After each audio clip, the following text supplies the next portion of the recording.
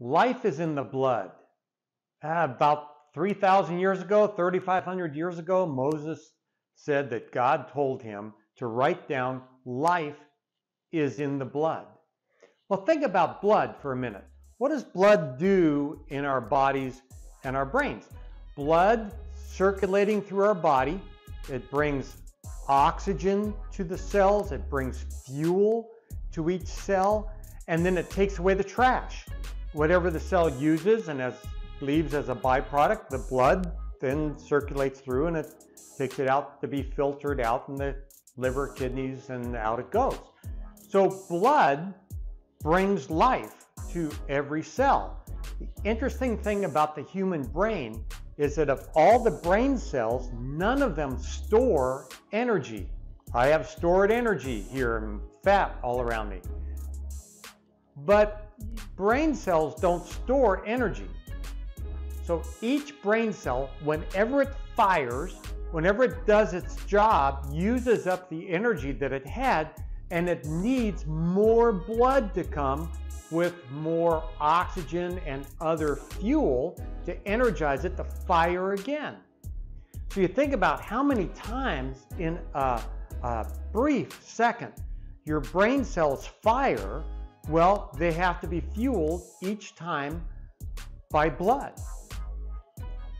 So the more blood we can get to flow into the brain, the better the brain works. Some of the things that restrict blood flow, we're going to look specifically at the front part of the brain here and talk about how you can train yourself to have more blood flowing into the front part of the brain through a biofeedback technique, a neurofeedback technique.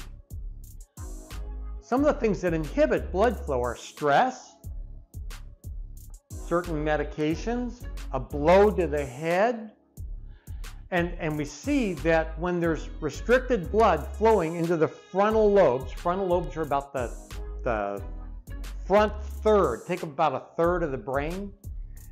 When there's restricted blood flow into that third of the brain, what we get a lot of things that correlate with head injuries, personality changes or impulsivity, and difficulty concentrating, but a lot of things associated with ADHD. If you think of that symptom list of what ADHD is, whether it's hyperactivity or difficulty concentrating, can't stay focused to the right thing at the right time, impulse control, lack of self-regulation, on and on this list goes, it is all having to do with restricted blood flow in the front part of the brain.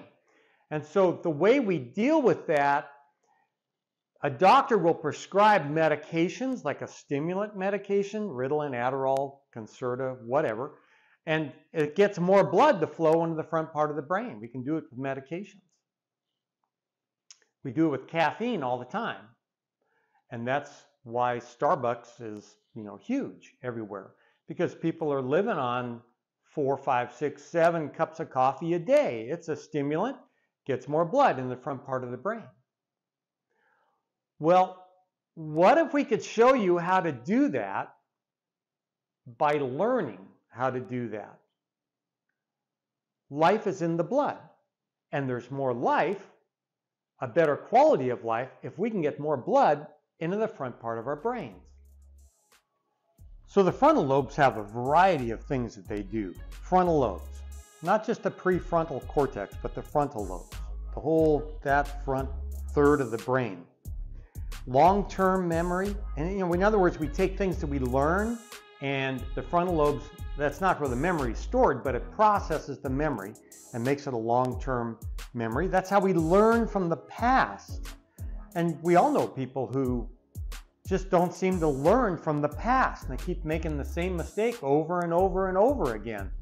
That needs more blood to flow into the front part of the brain, or they have some kind of injury in the front of the brain. But it's typical of ADHD kids, certainly. The frontal lobes help us making good choices based upon what we've learned in the past, or looking at options in the future, looking at what might happen in the future and making good choices. Help us with self-control, regulation. Abstract thinking, which is seeing things that aren't right in front of you and figuring out how to fix them or how to solve a problem that you may not be holding in your hands, but you're just abstractly thinking about them. They help us to compare things, classify things. It's important for our creativity in life. Also, being socially appropriate, not just blurting out something at the wrong time, saying the wrong kind of thing to the wrong people, not telling jokes at funerals and not laughing in the middle of the church for no reason. You know, socially appropriate stuff gives us empathy, like we really care about what other people are thinking or feeling. It works with our personality.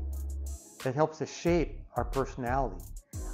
Voluntary motor tasks run across the sensory motor strip at the top of the head, toward the back of the frontal lobes. So it works with movement, even speech, being able to talk, the way that our lips and our mouth, our tongue works in order to say words.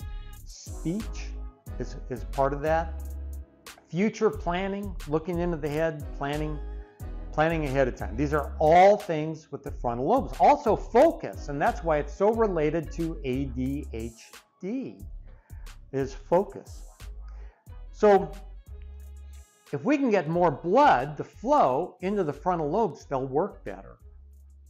They'll help prepare us for the future, help prepare us for performance. We'll perform better, ideally, probably, school, work. When a hard thing comes, when something stressful comes, we'll be able to manage those things better. The frontal lobes need more blood flow.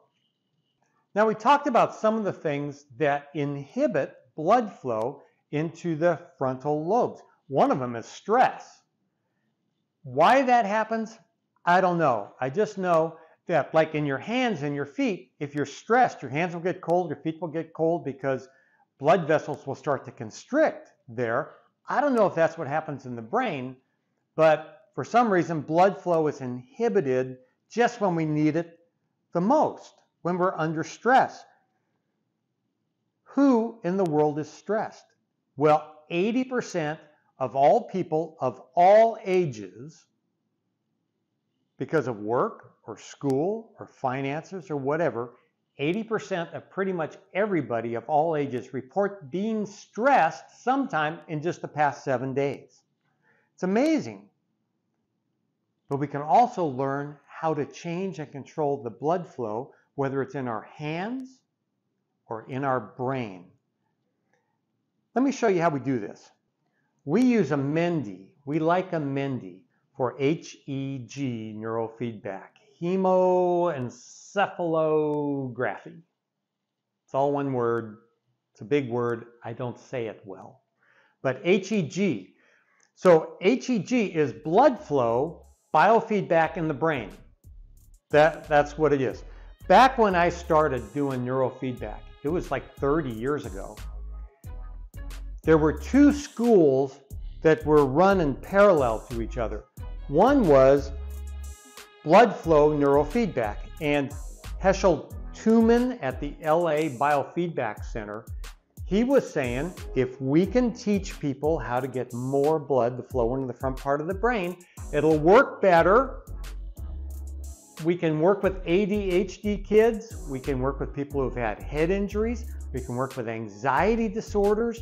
We can do all kinds of clinical work if we just get more blood to flow into the brain. But back at the time, 30 years ago, he had these great big sensors that would put around the head, and it was clunky computer stuff, and it was just really not cool. I mean, it was very effective, but it just simply wasn't cool. On the other parallel side, Barry Sturman and then Siegfried Othmer and a bunch of guys back in the Midwest, they were working on brainwave biofeedback. And Siegfried and his crew, they began to make video games that you played with your brainwaves. And that was cool. We were playing Pac-Man with our brainwaves. We were making things big and small, and we were we were playing games with our brainwaves. And for my clients, my patients, it was just way cooler to do the brainwave biofeedback than the blood flow biofeedback. Wasn't that blood flow wasn't effective, it just wasn't cool. So I went down the brainwave path, and for years have worked in that field. Recently, just a year ago, out of Sweden came the Mendi. Now there are open source blood flow biofeedback devices that you can find. And some of them, I mean, they work really good. What I like about the Mendi is that it is really simple to use and it's relatively inexpensive. So what it has are infrared sensors here, and near infrared sensors have been used way back.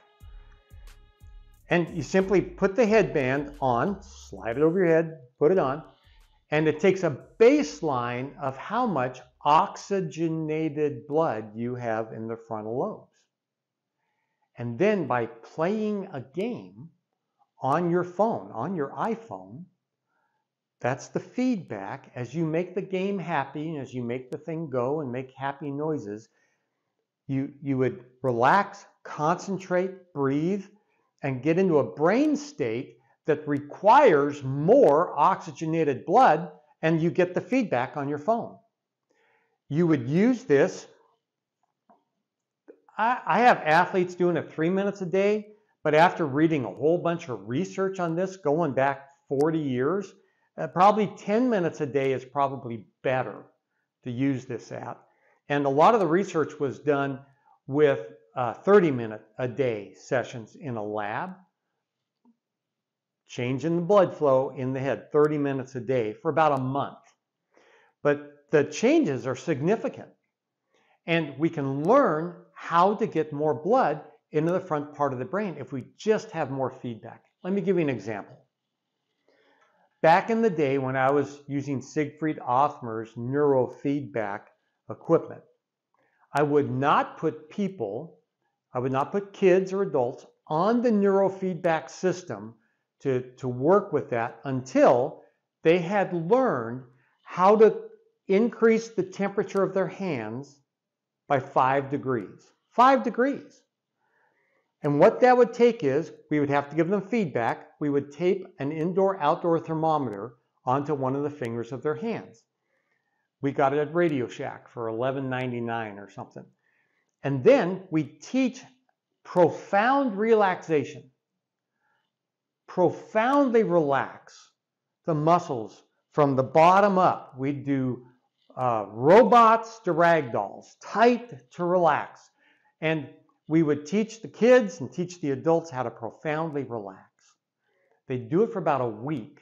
After 4, 5, 6 sessions, at their home, in the easy chair, 15 minutes of profound relaxation, they would notice that they were able to relax their arms and hands so much that they would get warm because the blood vessels would open up and more blood would flow into their hands. Remember mood rings back in the day? That's how they worked.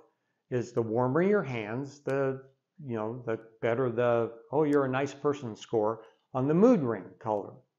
So that's all it is. It was a temperature gauge for your hands. So once somebody learned how to raise the temperature in their hands 5 degrees, then we'd say, okay, with the right kind of feedback, you can learn how to change and control your brain waves. So let's go to work. So they didn't pay me a whole bunch of money to try to figure that out. They would at least have that skill and that understanding, as a competency. So the same is true. In the same way, you can learn to change blood flow into your hands, raise the temperature of your hands 5 degrees or so. You can learn to change the flow of blood and increase the flow of blood into the front part of your head if you have the right kind of feedback. That's where the Mendi comes in. It's great for this. So I would recommend for the first month, pretty much every day, you'll forget sometimes, won't be able to sometimes, but pretty much every day, starting at 3 minutes and then 5 minutes and then 10 minutes, pretty much every day for a month. Then after that, every other day, 10 minutes every other day. And then maybe the third month, maybe just 5 minutes every other day. And that's what I'd recommend. Susie, my wife, has already, she's great at this. She's terrific with the Mendi. And we were at a conference. It was the National Collegiate Golf Coaches Conference in Las Vegas in December. And I was happy to be there. I like golf. I hear all these golf coaches, Oklahoma State, and all over the United States, they're there. So big name golf coaches were there. And Colin Morikawa's coach was the keynote speaker.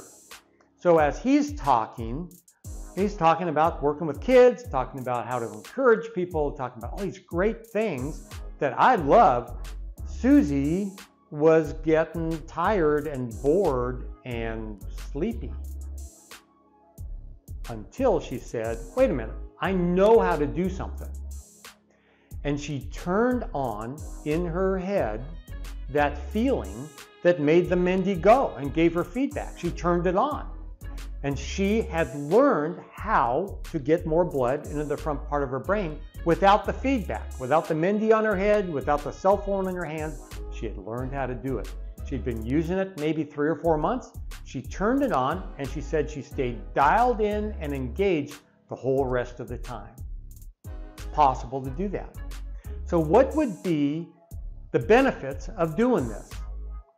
When we on purpose train to get more blood to flow into the front part of our head, we can expect to have better memory, better ability to learn from the past and apply it in the present.